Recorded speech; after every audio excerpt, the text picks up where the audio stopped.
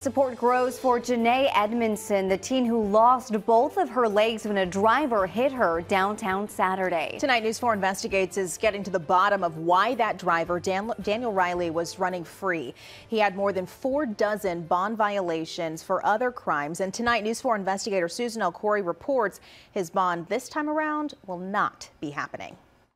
We spent the day looking into Riley's background and found this. It's his Missouri driver's record and shows the 21-year-old never had a license, meaning he was driving illegally that tragic night.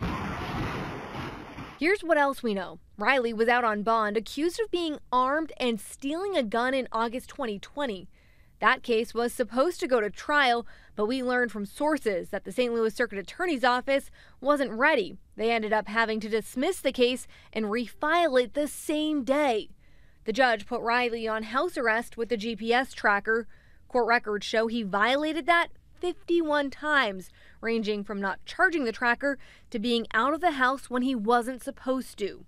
In records like these, you can see maps showing him moving around St. Louis.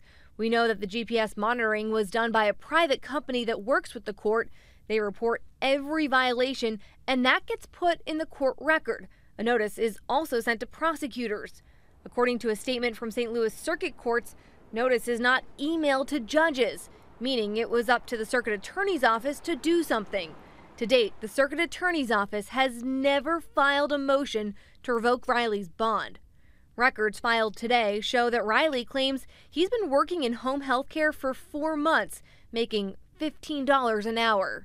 We're going to keep asking the Circuit Attorney's Office why they never filed to have Riley's bond taken away and what they're doing to make sure people who don't follow the conditions of their bond are then held accountable. Susan L. Corey, News 4 Investigates.